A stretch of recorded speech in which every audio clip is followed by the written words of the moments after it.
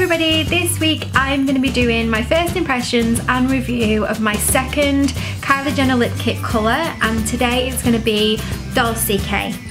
In last week's video I did my first impressions of Candy K, which was a kind of pinky brownie colour.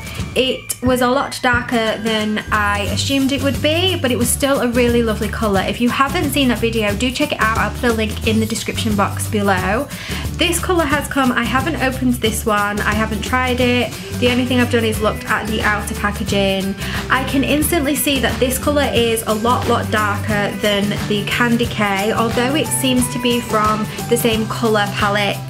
And I think it's still going to be a really pretty colour. I think it's going to be more of a colour that I would wear in the evening though. So I'm going to try this now. So exactly the same as with the other Kylie Jenner lip kit, there are two products in the box, the lip liner and the lip gloss. One thing I did want to mention was I applied this liquid lipstick last week and I wore it throughout the whole of the day. I was eating, I was drinking, I was just doing my everyday regular things. The lip colour didn't move or change at all. It was a really great long lasting product. It also made my lips feel really soft.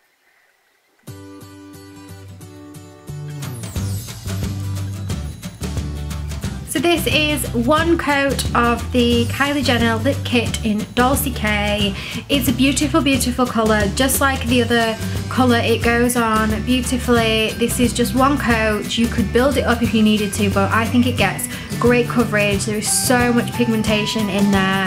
Again, I really like this product. It's nice and soft on the lips. It hasn't dried my lips out and made them feel tight. It's just a really nice, beautiful colour. This is slightly darker than I would normally go, but I think it's great to step out of your box sometimes, and this would be a really great fall winter colour for me because this is kind of as dark as I tend to go, but I actually really like it, and especially for like an evening out, things like that, it would be a beautiful colour that I would absolutely, most definitely use.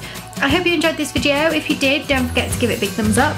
Thank you so much for watching. I will see you next week for another video. Take care guys, bye!